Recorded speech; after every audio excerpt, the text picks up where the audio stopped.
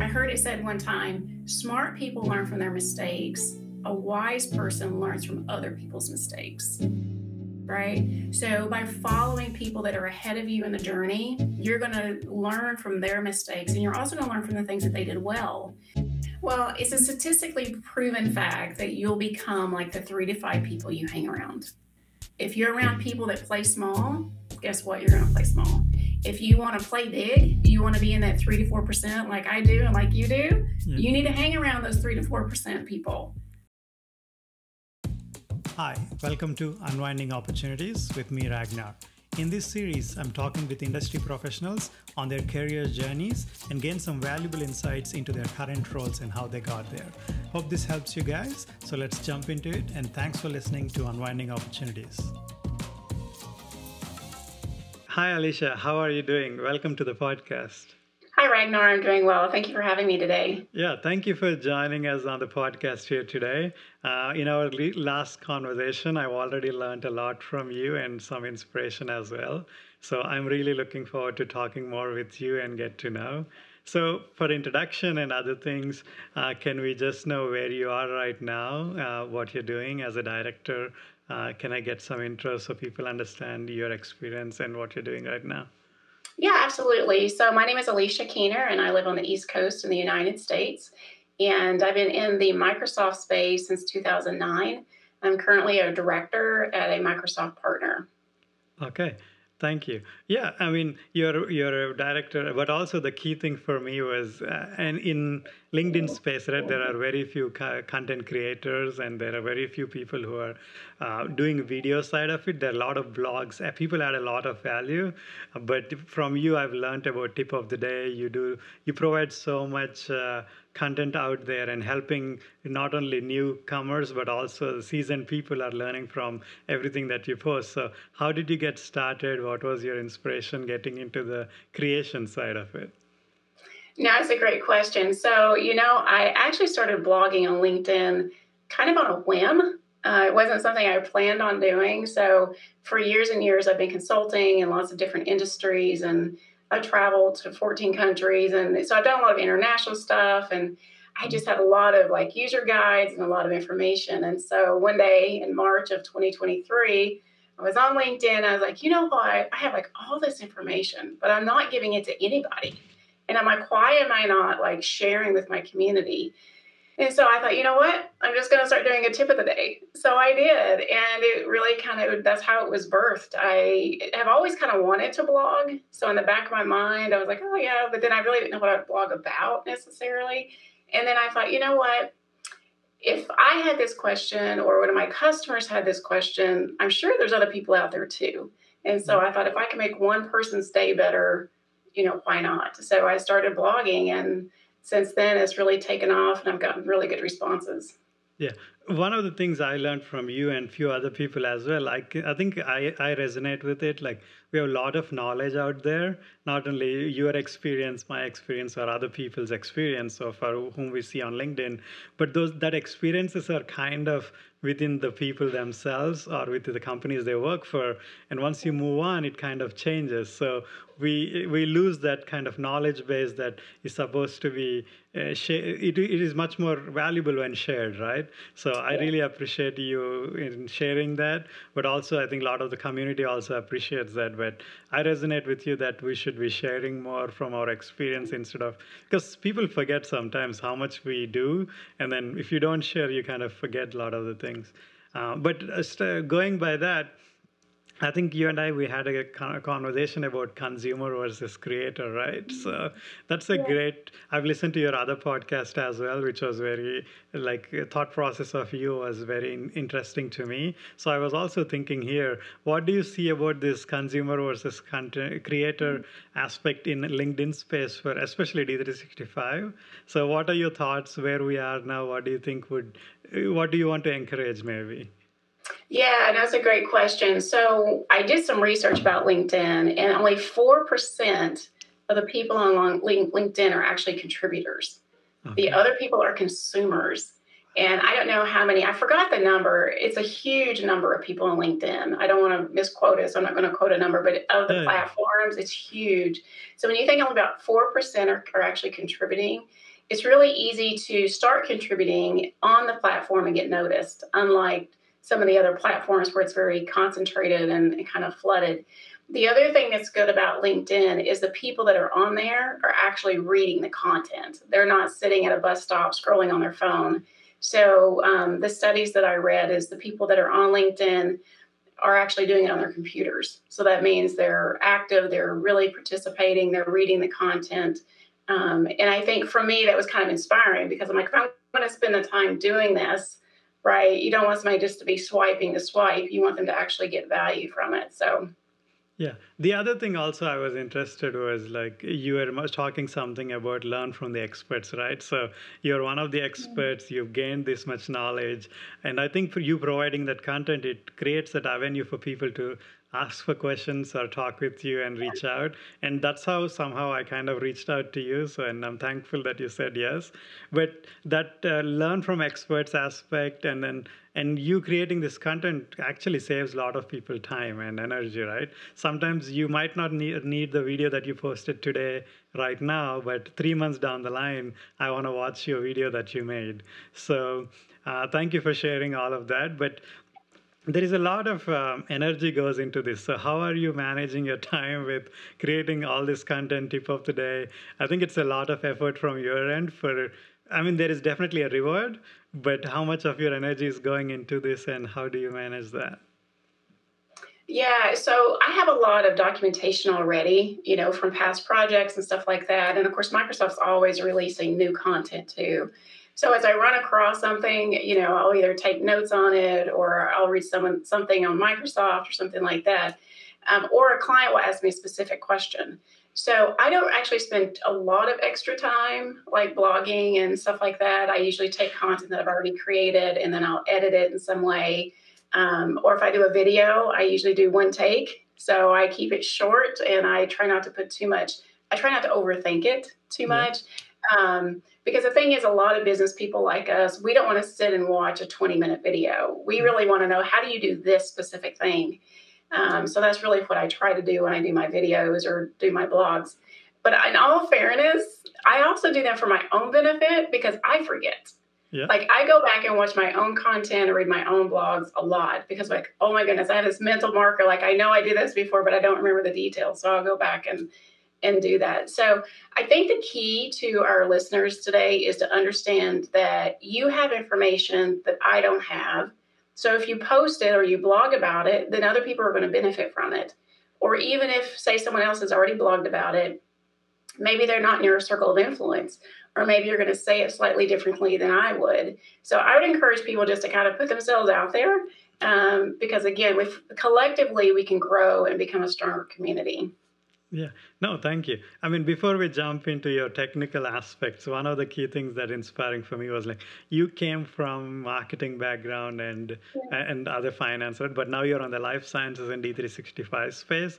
And I think if someone's in not thinking about F&O or other things, I think that would be inspirational for people to know about your journey. So can we just go back a few years maybe and see how your journey started into and how you got into F&O? Because you started your own company at some point as well. So we would love to know that side of it. And you could be inspiring for someone who's not in F&O now, maybe. Right now, I really believe that everything happens for a reason. And so lots of times we get in circumstances or in conversations or we have ideas about things and we start to pursue them, not even really know where it's going to go. And so like for me, I remember after I'd finished my freshman year of college, I was sitting in summer school because I was getting ahead and taking semester extra classes during the summer. And I'm like, I'm 18 years old at this point. I'm like, nobody's going to hire me with a marketing degree if I don't have experience. And so I was sitting in macroeconomics in July, and someone had posted a job for a marketing student to work in a local office. Well, little did I know that office would be a consulting firm. So I didn't even know what consulting was at that point in my life. So I was like, hey, it's a job, it's going to give me some good, something good to put on my resume.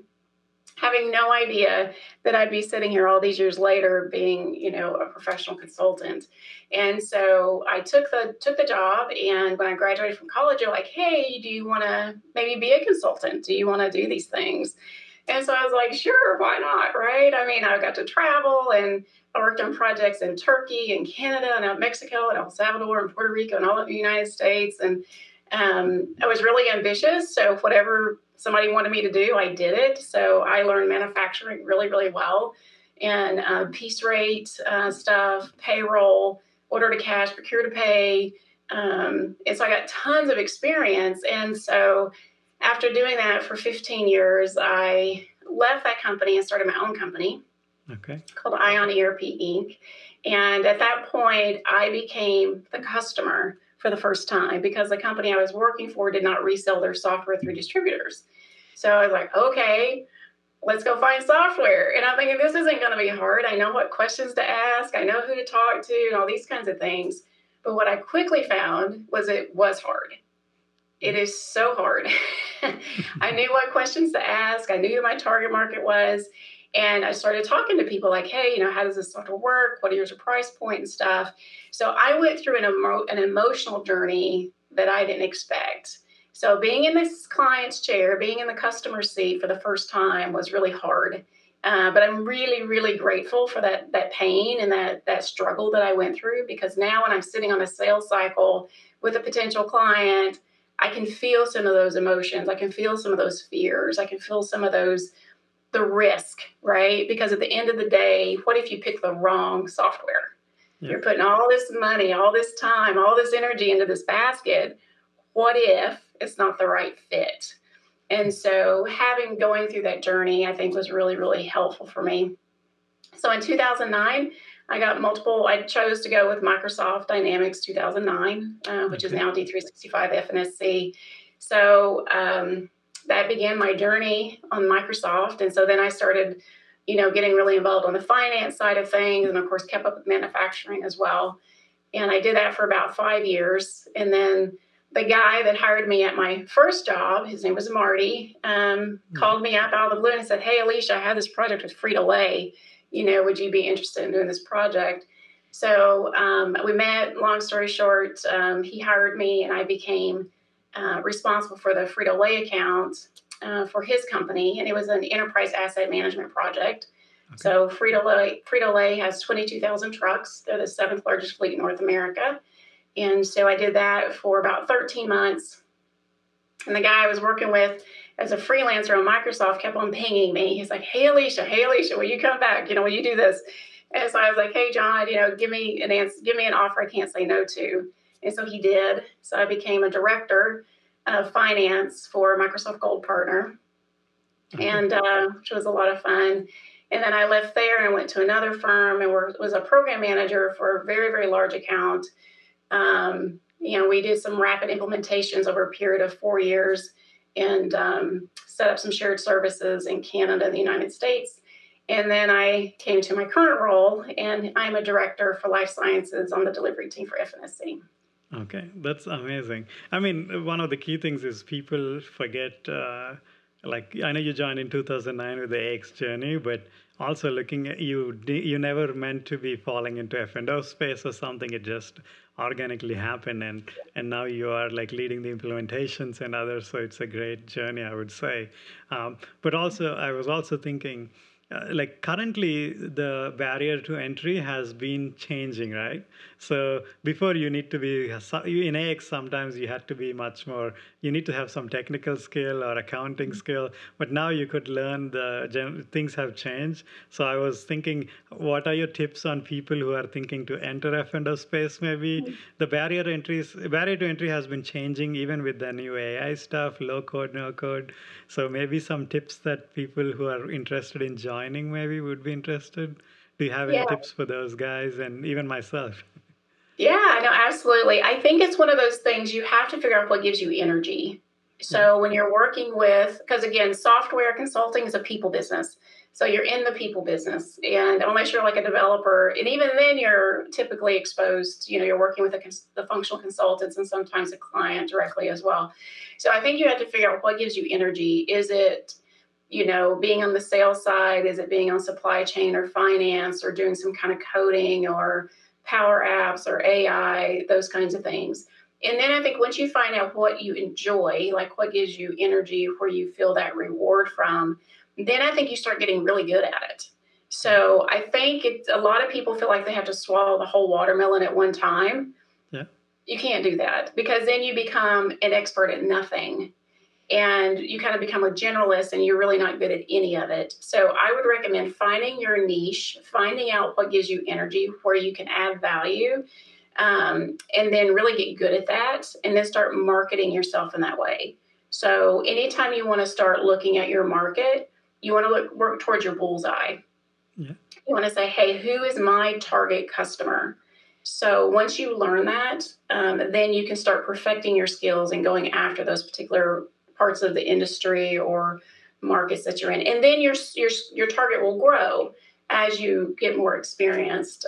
But yeah, find out what gives you energy, what you enjoy, and then just get really good at that. Yeah.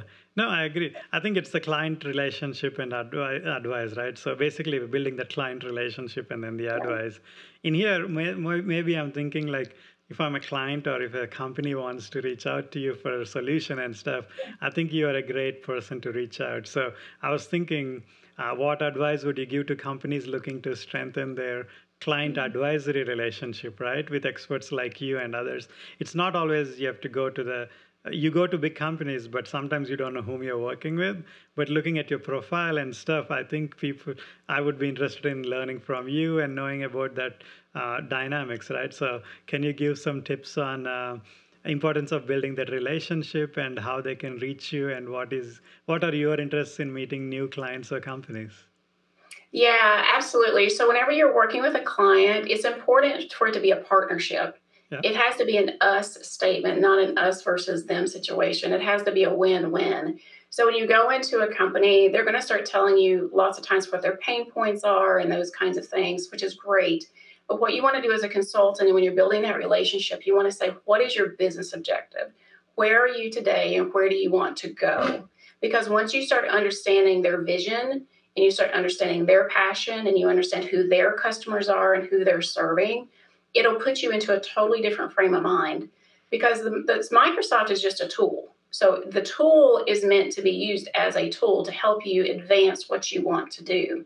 So you always want to start with the business side, because a client needs to know that they've been seen, they've been heard, and they've been understood. And then based upon that, once you really get your hands wrapped around that, then you become part of their thought process and can help them accomplish the goal that they're actually looking to achieve. Okay. No, that's like great advice as well. On the other hand, I was also thinking some advice in maybe picking the right implementation partner. I think picking the right solution is a key thing, I guess. But with your experience, you have implemented almost in 14 countries so far with the cultural change and stuff. I was thinking, any advice that you have for managers, CFOs who are trying to look for implementation partners? Any suggestions on that end, please? Yeah, so whenever you look at the statistics, 50% of ERP implementations are deemed unsuccessful. Yeah. Yikes, right? That's so when number. you step back from that and you start asking why, right? Why is that number so big? And I think you have to put it in context of the importance of ERP. So ERP, your enterprise writing and planning, is the heartbeat of your business. All of your data, right, is being pushed through this. So it's like the heart of your business. So whenever you replace that ERP system, you're really doing like heart surgery on your business. But guess what? You can't stop. So it's like you're running this marathon doing heart surgery at the same time. So as a result of that, there's a lot of risk. There's a lot of risk wrapped around it. So if I were to advise a company that's looking for an ERP system, you absolutely must pick the right partner. Yeah. And how you do that, the key to that is making sure that your partner is a partner. Some companies just want to get in and get out, get in and get out. There's no relationship. It's very like mechanical. It's like, oh, give me your data. We're going to kind of force it into this box. And they really don't take time to say, why? Why are you doing this business process? What are you trying to accomplish? What is your business objective? And if they don't have that conversation, 9 chances out of 10, you're not going to be happy with your implementation, because it is so, so critical to understand the why and then the action that to get to that piece of it. The other thing you want to do is make sure you pick someone that's in your industry. Yeah. There are certain things around life sciences that you have to deal with GXP compliances. There's FDA compliances. There's different things that you have to be aware of to make sure that you're in compliant with those regulatory agencies. So definitely pick someone in your line of business. Make sure it's a partner and not just somebody you're going to, do the implementation, get in, get out. And then also make sure that they are willing to help you look at your business holistically. So if someone comes in and says, hey, I just want to replace my finances, that's great. And we're going to talk about your finances, but I need to kind of get a bigger handle on what your business is trying to accomplish. Because once we understand what your business is doing, then we're going to set up your financial reports different. We may set up your financial dimensions or a chart of account structures differently.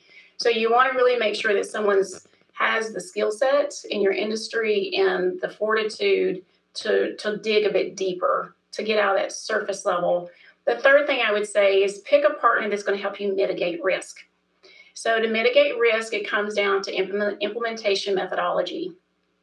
What mechanisms and what checkpoints do you have in your implementation process to ensure quality and also ensure that you're not going to fail?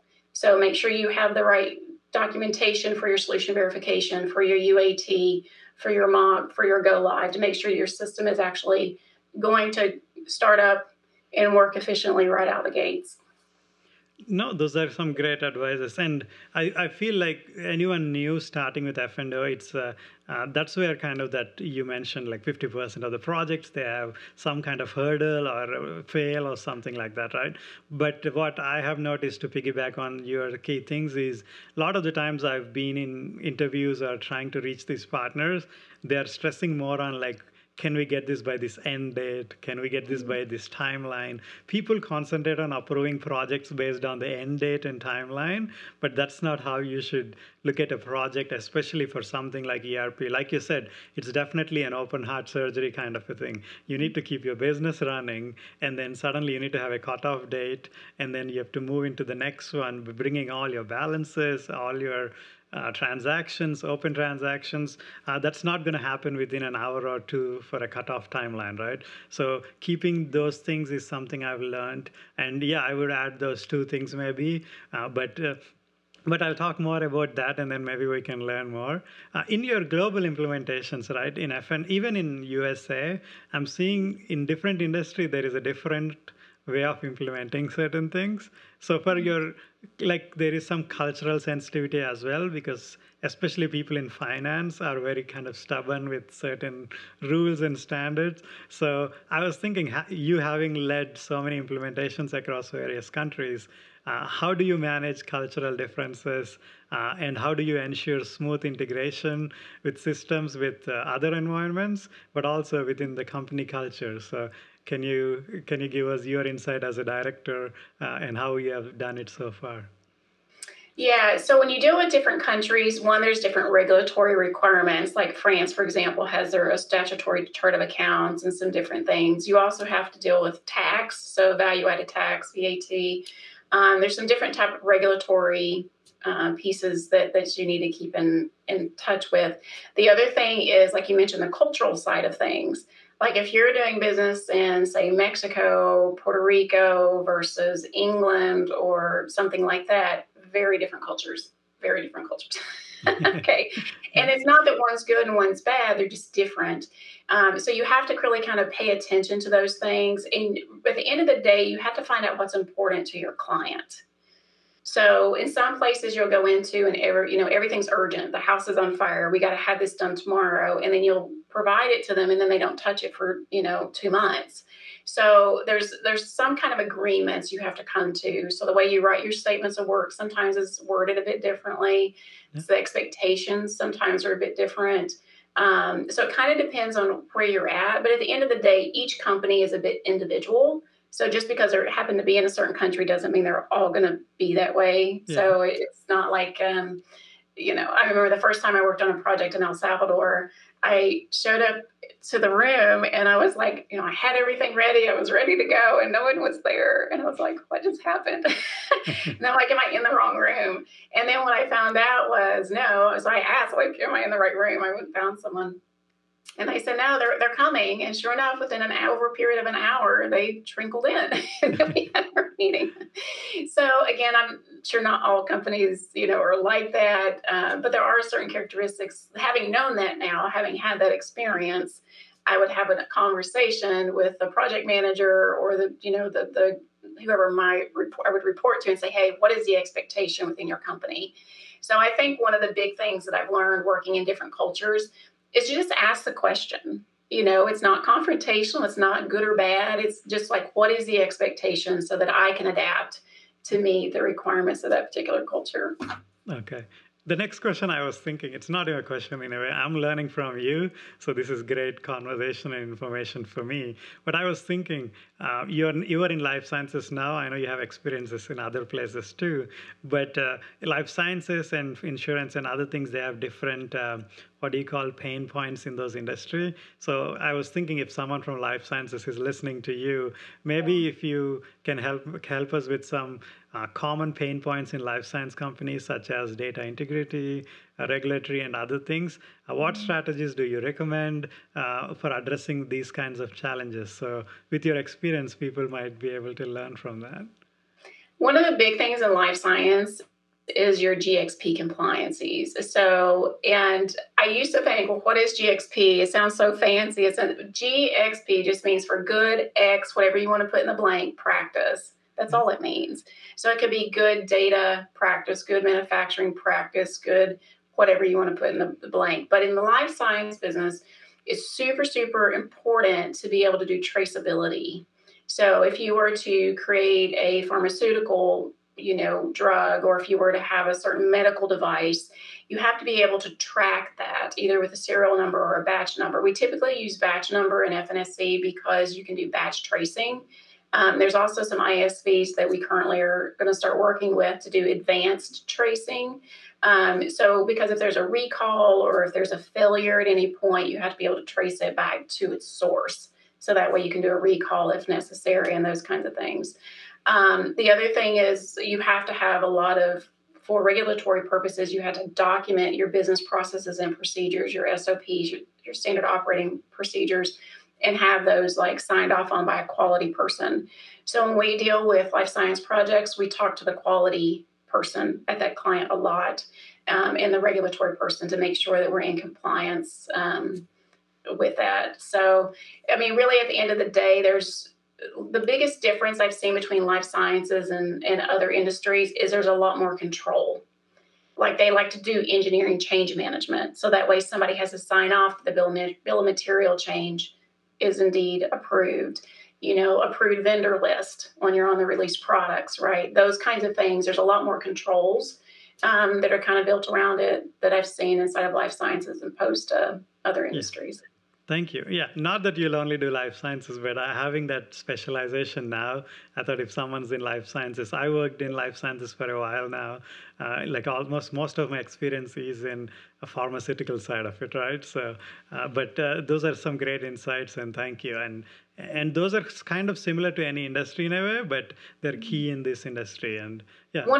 One of the things too to add there's a lot of R&D or research and development inside of life sciences. So even though they have a product that they've commercialized or gone to market with, they're always trying to find new ways to either take that particular drug or something and put it into a different market, or maybe that drug could be used for a different medical purpose, or they're trying to improve their medical device if it's a device or something like that. So costing becomes a big deal. Because you do need to keep track of those R&D costs so that way you can account for those properly in your financials. And you also get tax benefits from most countries around R&D type activities and stuff. So costing and finance gets kind of scrutinized at a different level in life sciences in some ways for that. Yeah, and also in life sciences, especially during the COVID time, I was in the industry where we were creating like testing kits and stuff. So suddenly you get an amount of orders increase at a drastic level, and there's a new products. You don't know what's happening. The forecasting side, you need to work much more because the whole aspect of forecasting that thing kind of gets into, okay, how much do we need to buy, how much do we need to manufacture, get from which vendor at what time, because healthcare, it's all about timing too, right? So you cannot send a product 1 week late. If someone needs it today, they need it today. Right. But that's great. And the next topic I was thinking was, maybe as we went into cultural thing, we touched a bit there, but ERP space is always evolving. It's never stable, so you know that we have to keep up with the updates and stuff. So have you seen any questions or issues regarding companies not understanding that change in business strategy of, okay, this product is an evolving product. It's not that I implement today and I'm done for next 3 years, right? You have to keep working on it every year certain times. Yeah, and that's another point about life sciences. You can't just run an update in prod because Yeah. it has to be, has to go through quality again. So they have to make sure that their processes are tested and stuff like that. I know other industries do that too, but specifically in life science, it becomes like a regulatory Yeah. kind of thing. So during the sales cycle, we have those conversations. We tell them that Microsoft is a SaaS, a software as a service, and you can only skip so many updates before you have to take it. So you're not going to be sitting on the same version for more than a year. And most companies are okay with that, but it does mean that they have to plan a bit more and they have to anticipate getting those releases put into a test environment and tested. So there's a different level of ownership wrapped around that versus having an on-prem type software solution. Yeah. No, thank you. And the other thing I was also thinking was, as you have been seen some changes from AX to F&O, and now Oh, F&O coming up with everything, Microsoft adds Copilot to it. So yeah. just a fun question, maybe, what any future trends and predictions you have in the F&O space? What are you looking forward to, maybe? I've thought about the whole AI component inside of F&O, and there's a part of me that thinks that it could be really fantastic, as far as like analyzing sales data or analyzing quality data or analyzing different pieces of data. But I still feel like I can't quite wrap my hands around the how Yeah. because of the way the data's stored. It's not like if you were to set up your ERP system, you may set it up differently than mine. So I'm still kind of trying to wrap my head around the how behind it, but I think Yeah. there's something definitely there because it would be nice to know, like, do some kind of analysis, like which customers are paying late or which vendors, are having quality issues sending us stuff. Because one of the things when you go into a business, you always have money makers and money takers. So Yeah. what I mean by that is you'll have different types of customers, and for different items, there's some items that you're going to make a good profit margin on with some customers, and other customers, they're kind of more of a money taker. It's almost like because they're a big customer, because they have some footprint or some impact that you want to have, you're willing to take a smaller profit margin on them. So just because you're shipping them a lot of product doesn't mean you're making a lot of money on them, right? And then there's other customers where you may not ship to them that often, but you have really nice profit margins, so you're actually making a lot of money. Yeah. So I always ask customers that, like, do you know who your money makers are and your money takers are? And I think that's a place where like Power BI could come in and play really helpful through, or the AI piece of it Yeah. actually could come in really helpful to help do like analysis on stuff like that. So I'm really kind Yeah. of eager to see I how it know. all works Today is the out. Microsoft Ignite, right? So I'm kind Yeah, of waiting to see what's happening. I right. have a few things scheduled and I'm waiting on that. But yeah, no, that makes, even I'm in the same boat. I know all these AI pieces. I've watched the OpenAI stuff and I'm trying to make content around it. But I'm pretty sure if you find a trend or something, you'll make a video on it. So I'm looking forward to that tip of the day from you. Uh, but on the other side, so I mean, career success technology is not just who you are in a way. You've grown to be with other skills as well. So I just want to just step back and get to know a bit more about like what are your other hobbies and stuff that you have. Maybe we can learn more about you than just watching you every day kind of on your video. It's so funny because I really, really enjoy working. Like, I absolutely love what I do. And I think that's probably why blogging and stuff like that kind of comes natural to me. One of the things I do is I read a lot. Yeah. So I'm constantly reading stuff about health and, just different things for like quality of life or self-help or coaching and stuff like that. I'm a mom as well, so I keep up with my kids and stuff like that. So, but I'm going to be an empty nester probably in the next couple of years. So it's one of those kinds of things. It's like, okay, well, what am I going to do when I don't have to keep up with my kids and those kinds of things? So there's some hobbies that I would like to kind of fall back on that I used to do more than I do now. I used to be a pretty good piano player, so I would like to take that back up again. I have my black belt in Taekwondo that I got in my 20s. There's a story behind that, by the way. I got followed at night at an airport, and I'm like, never again. So after that, I came home and signed up for karate.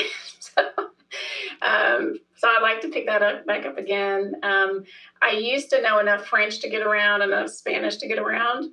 But so I'd like to dabble in the language bit a little bit more. So no, I mean, that's the other, like, I like to learn about people in that aspect too, because they're just not one thing, right? We are amalgamation of a lot of things. And like you said, and also like you saying you learned karate for something to be strong, it kind of reflects on your business too. You don't just take it as a thing to worry about. You take care of it. You put some effort into making sure you're taken care if there is anything. But I hope never that happens and you never have to use it. But piano sounds great. Like that's amazing. Maybe you can add your own music to your videos later. Maybe I never thought of that. That's true. Maybe you could have an introduction. I'm also learning a bit about like, do people want to see? But I think people want to relate to you. I think a lot of people can relate. You being a mom, you being the business leader, you being interested in, like you used to play. I think languages and other things, those are all key things that make who we are. And people would love to relate to you in those levels. I think even I used to do a lot of things before, and I recently got married, and I'm like, okay, I cannot be on editing a video after 7 p.m., right? So, I know. I think you go through different stages of life. Before you get married, you feel like you don't have any time, but you really realize you have tons of time. And then you get, and then you get married, and then you have kids, and it's just your world just changes and in a good way. I mean, it's one of those things, but you don't have time to do the hobbies and the things because your focus is a bit different. And it should be. I mean, that's part of stages of life and stuff, so it's all good. I think it's a great inspiration. I think one of the key things I'm also looking is I see a lot of great content creators, both men and women now in the space, and it's been nice to see that kind of mix. And I'm happy to like inspire from you as much as from other people. So that's a great thing. And I think everyone has a timeline, right? So you got to start making just in March. But I've seen like your progress has been great in terms of reaching out to the community and getting that content up, providing to them. So I think that's great. The other one I was thinking was maybe there are some aspiring professionals or something. So for individuals who are aspiring to excel in either F&O or even any technology or life or other things, right? What kind of key skills and mindset do you think are essential for their success in this age in a way? Because we're in 2024 almost. So I think that could be a great thing to learn from you. Well, it's a statistically proven fact that you'll become like the 3 to 5 people you hang around. Let that sink in for a minute. The 3 to 5 people you hang around. Now, that doesn't even mean people in person. Those could be influencers that you follow on Instagram or Facebook or LinkedIn or YouTube. Who are you letting influence your thought process? Because whatever you focus on, whatever you put your time to is what will expand in your world. So if you want to be worried about things, watch the news all the time, right? You're instinctively going to saturate your thought process with all this fear.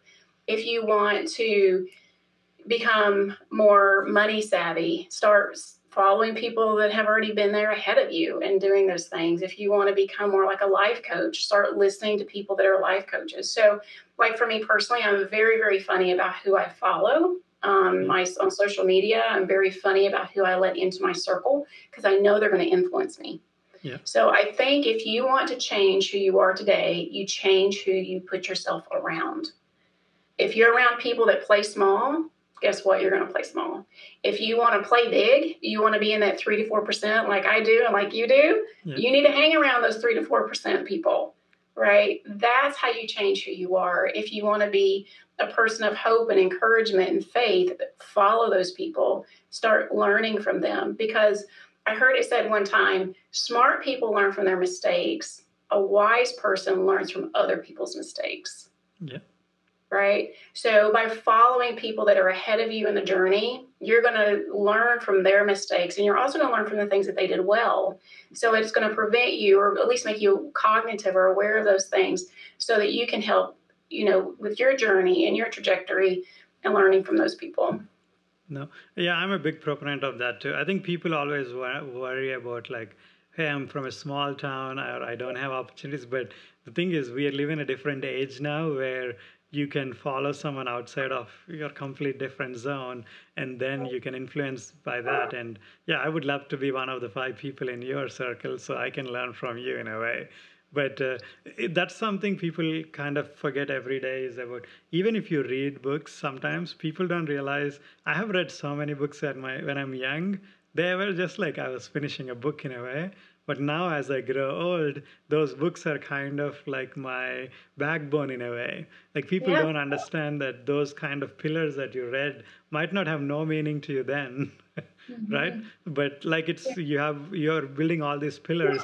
You never know till the landslide happens that, oh, you have a strong foundation in a way. So yeah, I agree that. And then I think people also should learn from other mistakes that you said is also you should just follow people who are growing, who are just starting as well, because you like for me, I want to learn from your journey for from March you started, right? I've already seen you've done so many videos, and even in the first conversation I've learned about me overthinking too many things, but you gave me a great insight.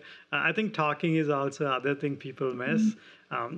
That's one of the whole reason for me to do this podcast is I would love to talk to people because they are not just someone just talking and showing a screen, right? They have a lot more to offer you than just the technology. So thank you for that. Yeah. I think it's important too to know that your journey isn't always an upward climb. I mean, you're going to go through peaks and valleys and peaks and valleys.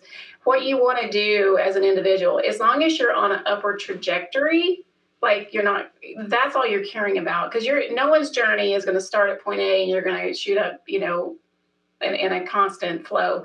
Because I think what happens, sometimes people will be on their journey and then something bad will happen. And then they totally knocks them off because and then they don't really know how to get back into that. Because I can tell you, like on my journey, I've had lots of like peaks and valleys, and sometimes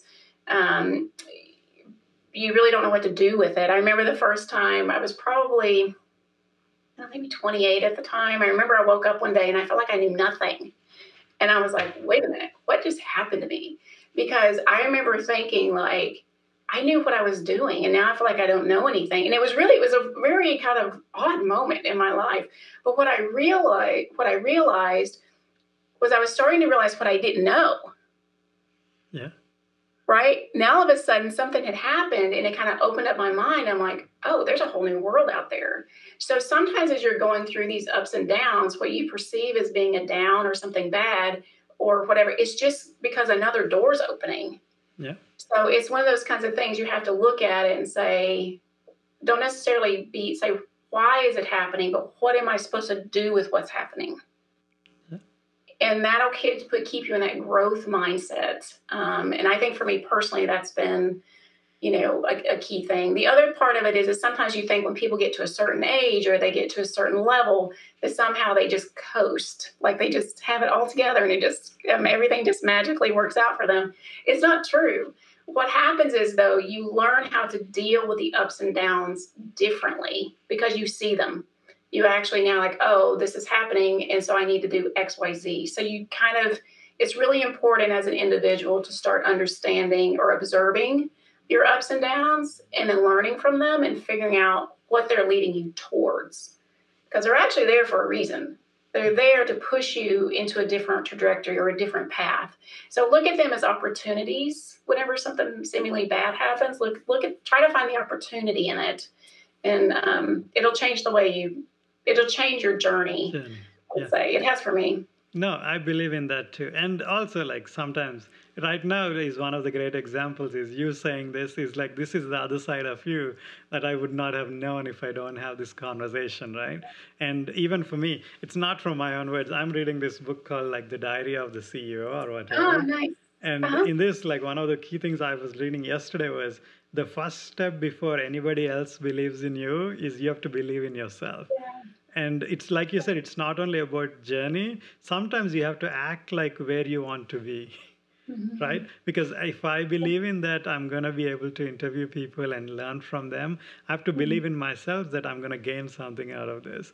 I can never look at this as like, oh, why would people want to talk to me? Once I start believing in myself, that's when I got to reach out to you and a few other people. And once we talk, I think as a key thing is people who are aspiring to be the other people who aspire and grow or have been successful, they see that in other people. Like I Yeah. think one of the reasons you said yes is you saw something that is valuable for your time as well. So I really appreciate that. But I think that's what I would say. People is just believe in yourself first and then follow the journey like Alicia said. But also sometimes you have to take the leap of faith and put. Sometimes the old saying is don't put all your eggs in one basket. But Mm-hmm. nowadays you just have to put everything in. Sometimes if not, you cannot just float on two kayaks, right? You have to be in one or the other. Yeah, And the that's true. perfect time will never come. I, Right. I have That's very limited, I'm not that old, but I have very limited experience. But I've always learned if I wait for the perfect time, it's always going to be it next never year. happens. It never Yeah. happens. Yeah. I think the other thing that's really kind of inspired me is I truly believe that each person was born on purpose for a purpose. Yeah. Right? Like you were born on purpose for a purpose. I was born on purpose for a purpose. Each of us has a role to play. Yeah. And I think that, and your purpose can shift throughout your life. But whenever you look at your work, like when I look at my work, I feel like I'm living out my purpose. Yeah. My why is really big. Like the why, the reason I do what I do is big. And because of that, whenever I lean into that, and it gives me energy, it gives me faith, it gives me opportunity and all of that. So I'm not just going through the motions and I'm not trying to get rich. I'm trying to live out the purpose that I was born to do. And I find that very, very inspiring. And I feel like that because I have a purpose, that whatever skills I need, I'll end up having those skills when I need them. Yeah. Because I'm here to live out that purpose and I wasn't put on this earth empty handed. And so, people and opportunities will come into my life when they need to so that I can fulfill that purpose. No, that's great. I think the key thing there is, besides the purpose, is your purpose changes at different stages of your life. And then, as long as you try to move towards a purpose, you will evolve and find the best purpose for that time of your life, or your friend's life, or your whomever you're trying to help, or whoever is trying to look into your life and get inspiration. So, no, I agree, and thank you so much. I mean, this is the other thing I'm also always interested is sometimes I felt like I don't know what the purpose of the channel should be. But yesterday when I was speaking to you, you gave me that idea like, you know what, you talk to people and you enjoy it, then you should just do it. Don't overthink, just create the video, and then it will help you and help me discover what I want to be as well. I Yeah, think people absolutely. don't understand. People always want what is the purpose instead of saying, I should discover what the purpose has to be. Sometimes you have to put in Yeah, some work. exactly. And you know that by what gives you energy. Yeah. Like part of how you figure out what your purpose is, there's certain tasks that I can do that I get so energized by, I could just literally do it all day long. And there's other things that I can do that literally drain me. I mean, like deplete me. And I'm just like, oh. So those are things, that's how you can kind of figure out, I would say, what your purpose is or what your calling is listen to your body, listen to your soul. Like what and why does it make me feel that way? And Yeah. once you start listening to your soul, and you'll start to find out pretty fast, like, wow, that really gave me a lot of energy. And those are the things you need to lean into. Yeah.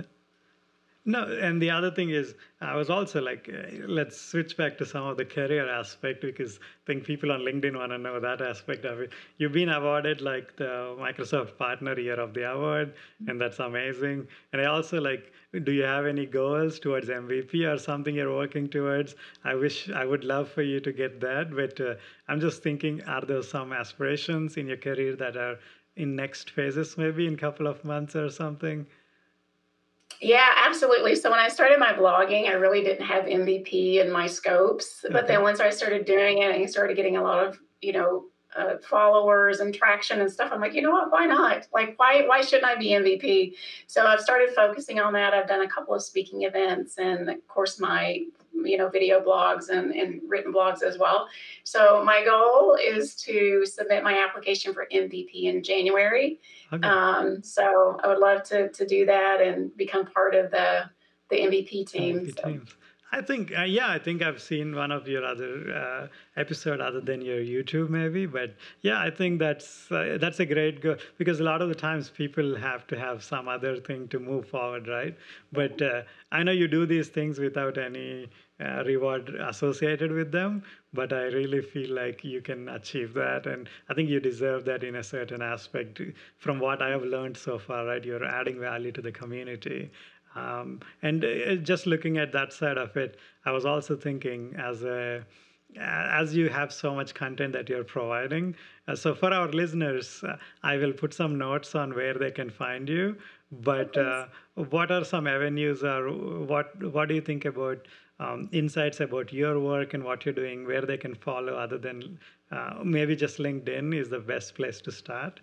Is that how they Yes, want to I'm on reach? LinkedIn. So Alicia Keener, I'm on LinkedIn. Also, I have my website, aliciakeener.com. Okay. The other URL for that is intraclouddynamics.com. Okay. So aliciakeener.com or intraclouddynamics.com will take you to my website. So Okay. Yeah, for sure. I mean, I follow you. I think anyone who's watching on the LinkedIn will definitely follow you. But it's someone who wants to get inspired from YouTube land. I just wanted that to be in there. But yeah, I mean, I think the conversation has been very helpful for both F&O side, but also someone inspiring. So I really appreciate you jumping in and giving a lot of your time. So are there any ending thoughts or something that you want to say to the audience? yeah, no, thank you for having me, Ragnar. It's been a pleasure being here. And truly, if nothing else comes from this and comes from my blogs and all of that, I hope that you feel inspired. Yeah. I hope you look at someone like me and say, if she can do it, I can do it too. Because really, at the end of the day, that's why I do what I do, is to inspire other people to say, hey, keep it simple, do what you do best, find your voice, because the world needs to hear your voice. So that's really what I want the takeaway to be from this, is to inspire other people to put their knowledge on LinkedIn and other blogs and sites and become part of the community. Yeah.